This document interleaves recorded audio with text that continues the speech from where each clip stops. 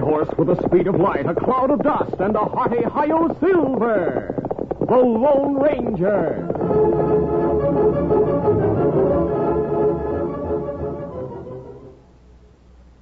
General Mills, makers of Cheerios, the ready-to-eat oat cereal that gives you go power, and Wheaties, the breakfast of champions, present by special recording, The Lone Ranger. Boxer Ben fights hard and fair, so in the ring you kids beware. He's dynamite because he knows he's got go power from Cheerios. Yes, he's got go power. There he goes. He's feeling his Cheerios, Cheerios, Cheerios.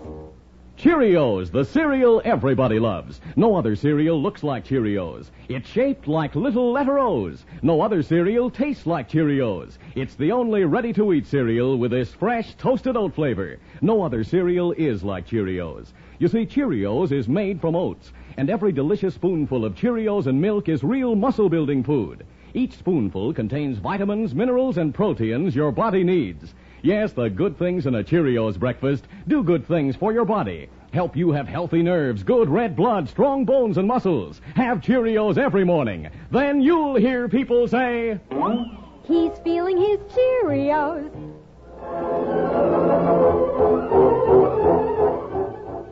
With his faithful Indian companion Tonto, the daring and resourceful masked rider of the plains led the fight for law and order in the early western United States. Nowhere in the pages of history can one find a greater champion of justice. Return with us now to those thrilling days of yesteryear. From out of the past come the thundering hoofbeats of the great horse Silver. The Lone Ranger rides again. Come on, Silver. Let's go, big fella. Hail, Silver. Hooray!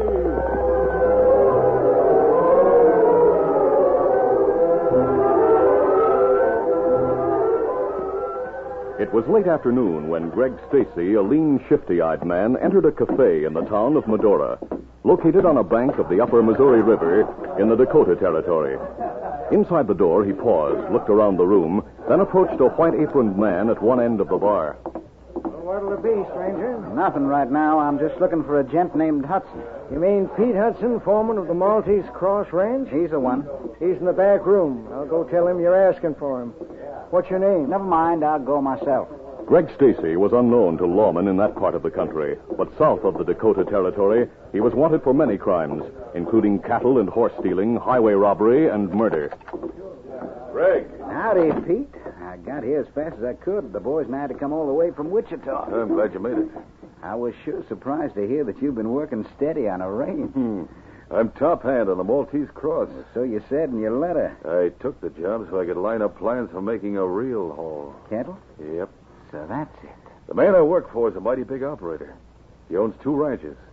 The Maltese Cross, which is near town, and the Elkhorn Ranch, about 20 miles downriver. I've heard of the Elkhorn. A man named Ferris owns it. Yeah. He also owns the Maltese Cross, and I'm foreman there. We just finished the roundup, so all the best market cattle is herded. That makes it mighty convenient to rustle. How many cowhands are on the place? Well, right now, there's only a couple of men to stand guard and watch the fences. Oh, where's Ferris? As far as I know, he's at the ranch house. He planned to spend the afternoon there working on his records. We'll have to give him the same as the guards, a bullet. Yeah, but not right away. We'll need his signature on papers to sell the cattle. Yeah, that's right. We'll have to hold him prisoner. Any of the men with you know about the old shack near Chimney Butte? 3 of the boys have been there. Good. Send 2 of them to the ranch house to capture Ferris and take him to the Chimney Butte hideout. Right. Ferris is alone in the house, so they shouldn't have any trouble. Now, there's just one other thing, Greg. What's that?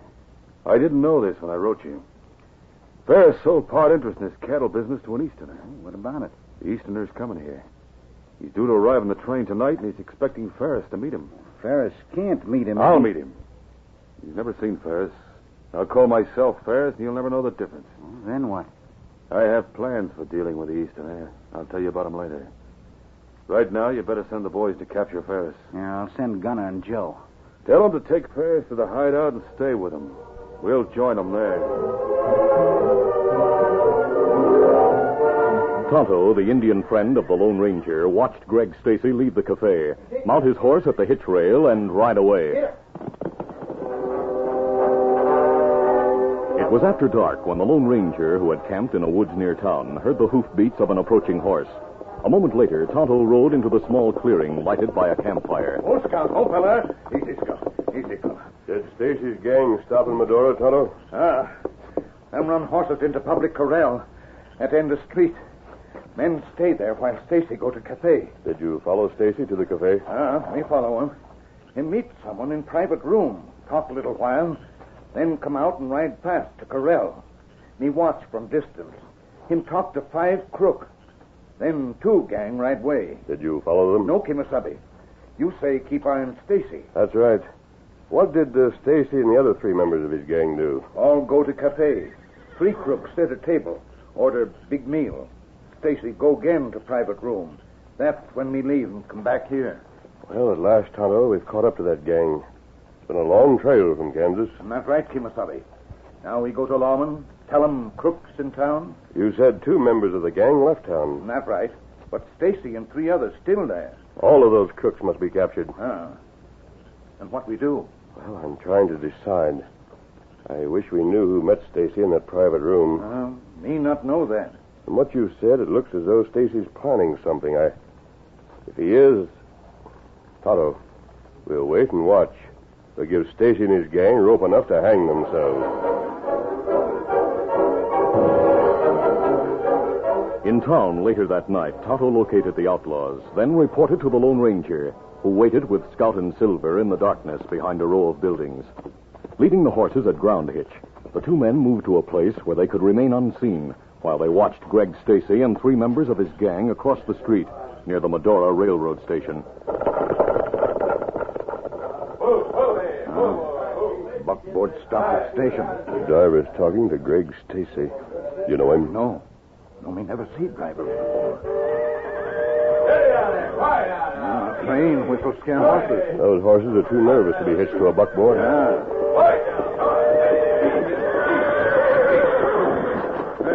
Pete, you sure got a mighty spirited team to draw that wagon. That's what the man in the livery stable said. Warned me to be careful. Said these horses were gun shy. Good. As soon as the Easterners aboard the wagon, you boys know what to do. Just haze the tenderfoot. We know what to do. We'll set up a commotion that'll start a runaway that no one can hold back. Yeah, that'll be all right, as long as it looks like an accident. Hey, quiet, Sergeant! Save the fireworks for later. Hey there, quiet, boys! Quiet!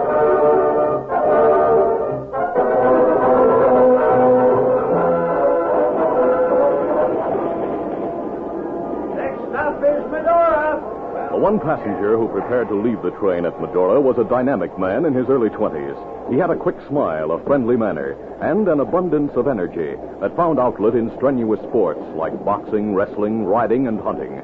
He was a man whose later years were to be claimed by destiny to fill important pages in the history of America. A man who would one day occupy the White House as President Teddy Roosevelt.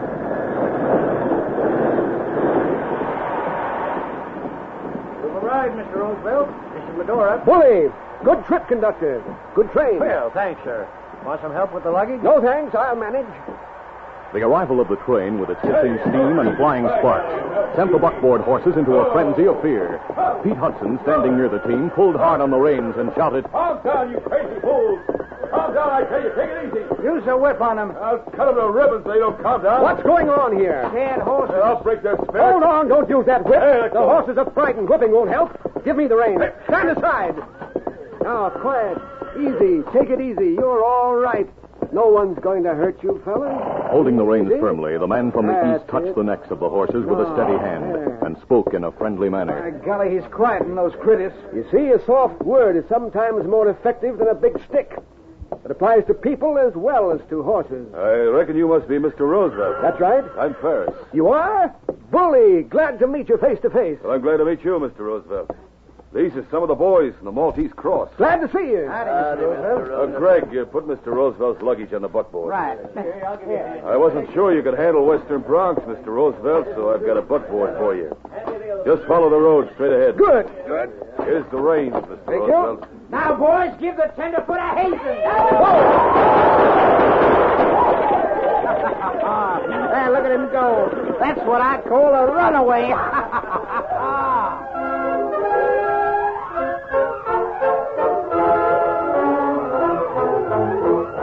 We'll continue our Lone Ranger adventure in just a moment. All over the country in every direction. How you doing is the question. And here's what the happy people have to say. Eating, are we eating? And doing okay. Hello, this is the Lone Ranger speaking. You know, Americans have the reputation of being always on the go. You can see how we got that reputation when you think back on the exploits of men like Daniel Boone, Lewis and Clark, Davy Crockett, and many others. They had to cross the rivers, climb the mountains, break the trails from the Atlantic to the Pacific.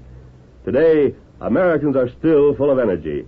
And the important thing to remember is that we are a wheat-eating nation. We eat more energy-giving wheat by far than any other grain. It's one big reason why we are still on the move exploring new frontiers. Keep on eating your Wheaties, and you'll be doing okay. Now to continue. The Lone Ranger and Tonto, who watched from across the street, saw the outlaws deliberately panic the buckboard team. The masked man said, Come on, Tonto, get our horses. We must stop that runaway team before the man on the wagon is killed.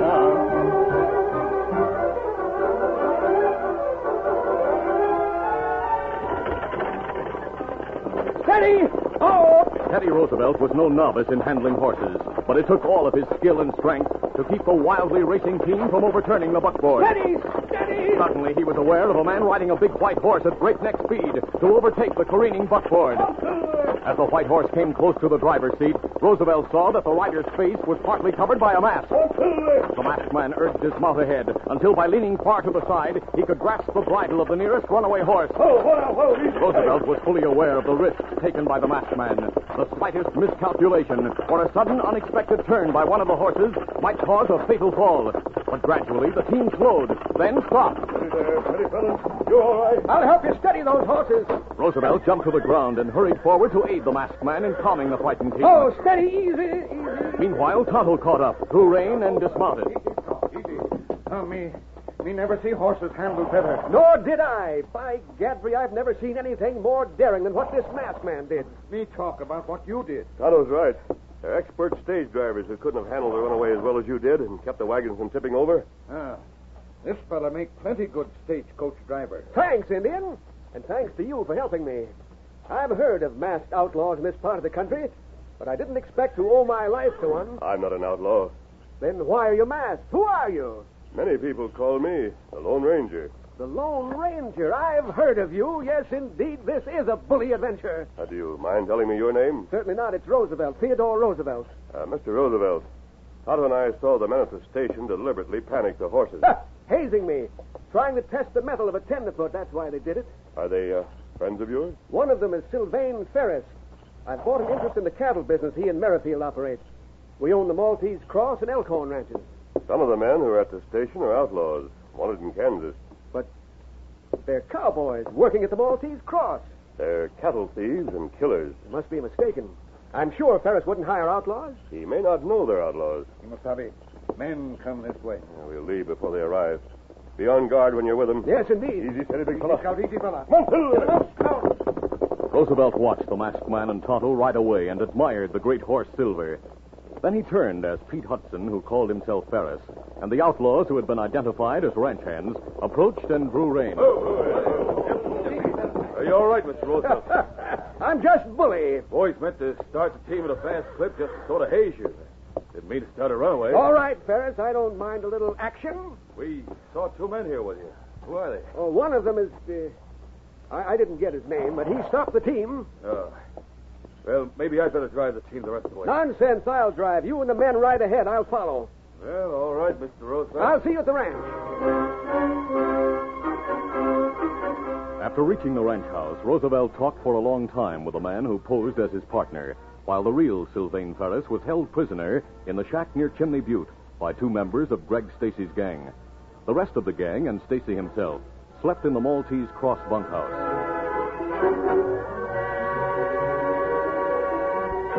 The following morning, the outlaws were saddling their horses in the corral when Pete Hudson approached. Oh, Greg. Yeah?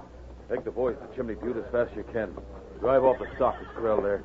Take it to Painted Rock Canyon. You know the place? Yeah, but I Take don't... Sylvain Ferris with you. I'll join you later. What's wrong? Roosevelt asks too many questions. Hey, here he comes. Out of bed and dressed for riding. Remember what I said, Greg. Move the cattle as soon as possible. Right.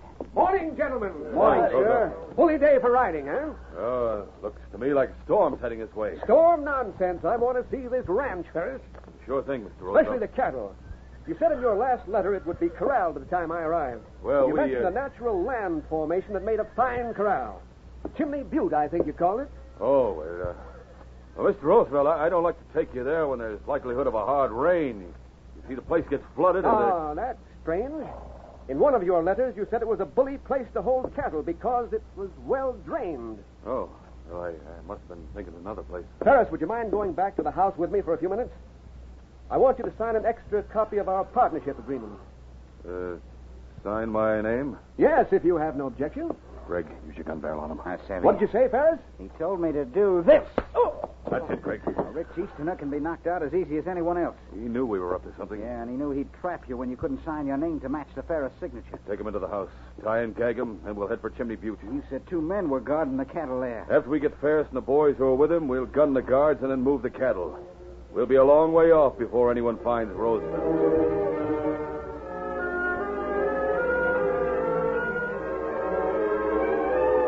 Roosevelt regained consciousness soon after Pete and the outlaws left the ranch. He found himself lying on the floor of the house with a gag in his mouth and strong ropes around his wrists and ankles.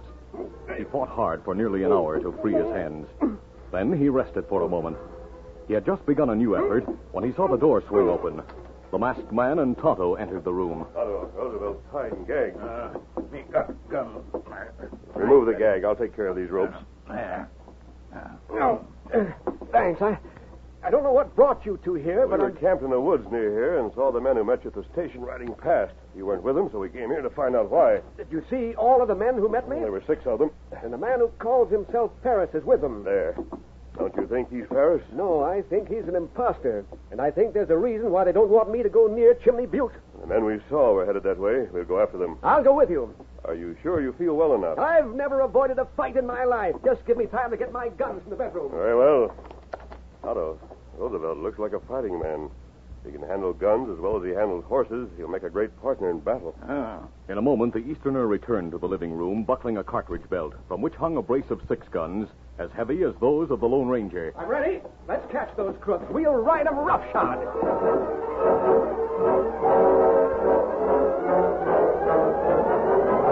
At the corral, Roosevelt selected a big, powerful horse. While helping saddle the animal, the Lone Ranger said, You'll have a hard ride, Roosevelt.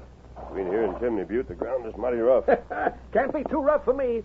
I like rough riding. It's exciting. All right, Rough Rider. Let's go. Easy, steady, big fella. Easy, fella. One, two, Get up there. Get up. During the fast, hard ride across the uneven ground, Teddy Roosevelt handled his horse with skill and daring that was admired by the Lone Ranger and Tonto. Presently, the 3 men saw a massive formation that towered above the rock-studded country.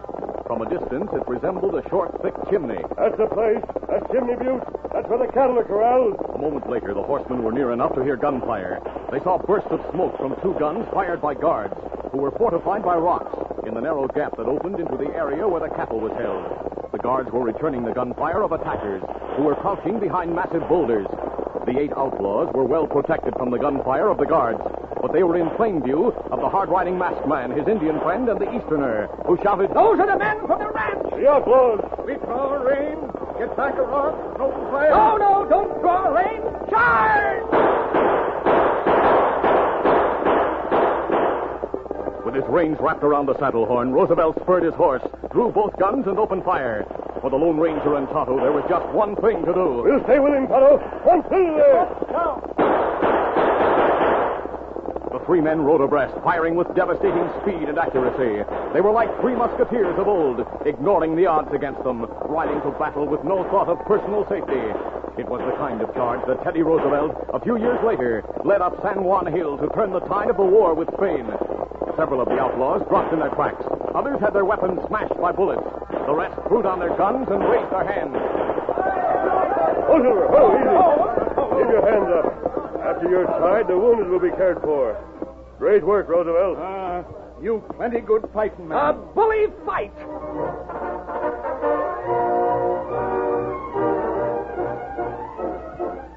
A short time later, Sylvain Ferris, who lay tightly bound and gagged in a shack, heard the creak of an opening door. He turned on his bunk, expecting to see one of his captors. Instead, he saw a brisk man who drew a hunting knife as he said, Have you free in no time, Ferris. First, the gag. I have lots to tell you about a gang of crooks, a crooked foreman. That takes care of the gag. Who are you? Me?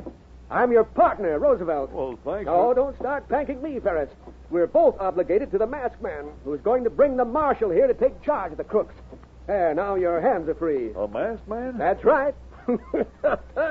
He calls me the Rough Rider, and I call him the Lone Ranger.